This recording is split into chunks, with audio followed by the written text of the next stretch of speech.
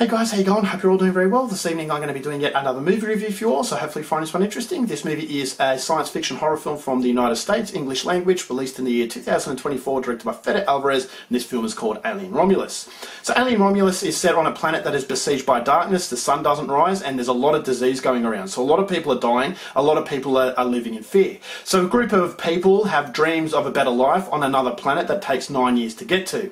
So this planet is said to have less disease, the sun rises, and so is definitely the destination that's sought after. So the group of people, they realise that they can't get there legally. And so in order to get there illegally, they're going to have to steal some parts off an abandoned space station nearby. So they get to this abandoned space station, they look for what they want, they actually see what they want, but this is where they realise that there's a life form with them that is growing as they speak, and now this growing life form is posing a grave threat to their existence. And so what happens at that point on? Something you're going to have to find out for yourself, because that's as far as I'm going with my synopsis. Now my thoughts on Alien Romulus. If I was to tell you guys that I was a massive fan of this franchise, I'd be lying. Now I appreciate what this franchise did for Sigourney Weaver and, you know, the female gender as far as action heroes are concerned. I appreciate the fact that, you know, the first movie by Ridley Scott was an expert, you know, masterclass in psychological tension. The second movie by James Cameron was an expert sort of masterclass in action/horror. And so those two movies really stood out as far as my childhood was concerned. I really liked those movies, but the problem with the franchise, it just didn't capture me after the second movie.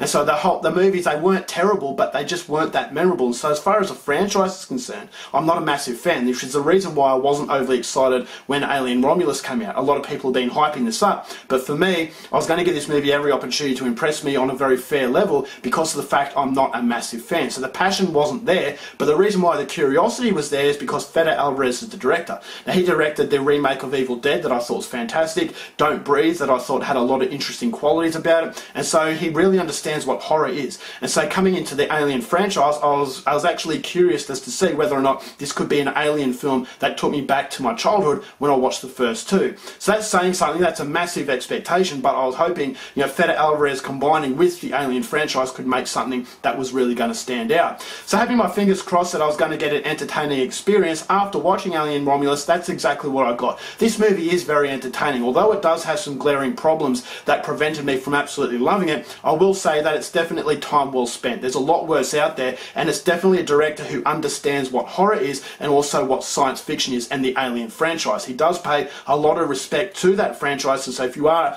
a fanatical sort of fan, you're going to really like what Fede Alvarez brings to the table. Now what I loved about this movie was the sense of atmosphere, the sense of desperation. What's at stake? Why are these people trying to get out of the predicament that they're in? And so the predicament is very claustrophobic. I thought the atmosphere was fantastic, the cinematography, there's no sun, it feels very dirty, there's a lot of coughing, there's a lot of disease, and so I felt really dirty watching it. And so I wanted these characters to get out of this dilemma because of how uncomfortable I was feeling as I was actually watching it take place. And this is something that he does with the Evil Dead remake and also Don't Breathe. Very tight and claustrophobic atmospheres that really draws the breath out of the viewer.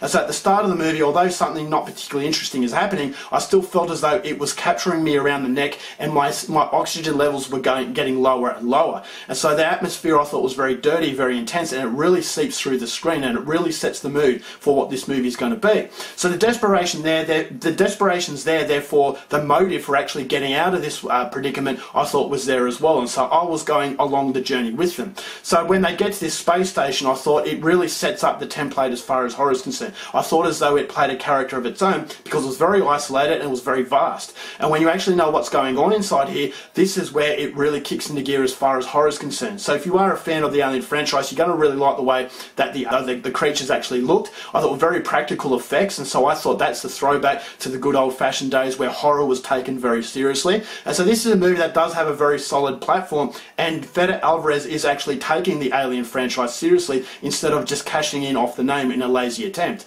So the characters, as they go through these predicaments, I thought there were some really uncomfortable moments. I thought there were some very, very creepy moments, bordering on genuine scares, and the overall sense of panic in the movie was, you know, really through the roof. It was breakneck speed, and so I thought, all right, I don't want to get captured, and I don't want these characters to get captured because of the nasty consequences that are around the corner.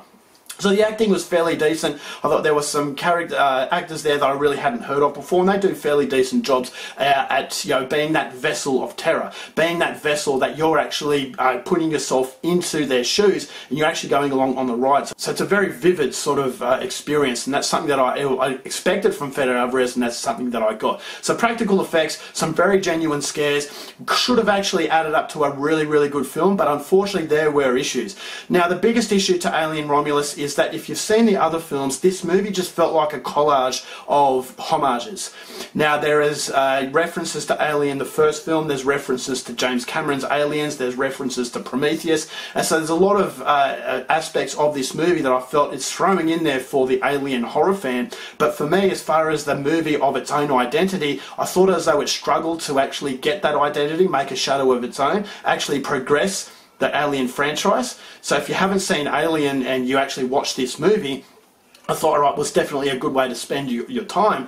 But as far as a franchise and the progression of a franchise is concerned, this movie, I felt as though it struggled to actually create something different. I thought as though it was repeating a lot of things that have been done in the franchise before. And so it's throwing in something there from Alien, it's throwing in something there from Aliens, it's throwing in something there from Prometheus. And so it's paying those respects, but unfortunately at the same time it's not really creating an identity of its own and a shadow of its own. And so I kept thinking as though this was a fan-made movie of a director who's grown up with the franchise, but as I said, he's throwing in there things in there to actually please the Alien franchise fans, but as far as actually making something that evolves the franchise, I thought as though it really struggled in that way, and so that was ultimately a problem I had with the movie. And another issue I had with the film, it's way too long. I thought as though it could have finished quite a few times before it actually did, and I just thought it dragged on and on a little bit, and it started to outstay its welcome. I thought it made its point, it needed to finish, but unfortunately it just didn't know how to,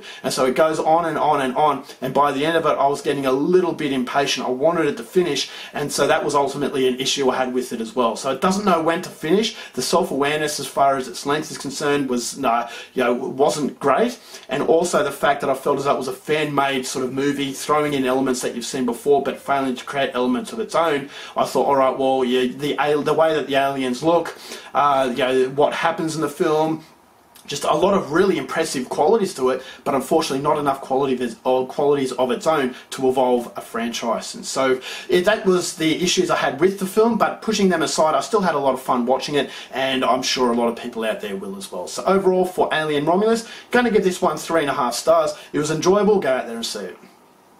Alright guys, that's it for my review. Hope you enjoyed it. Till next time, keep watching movies, and I'll see you later. Bye.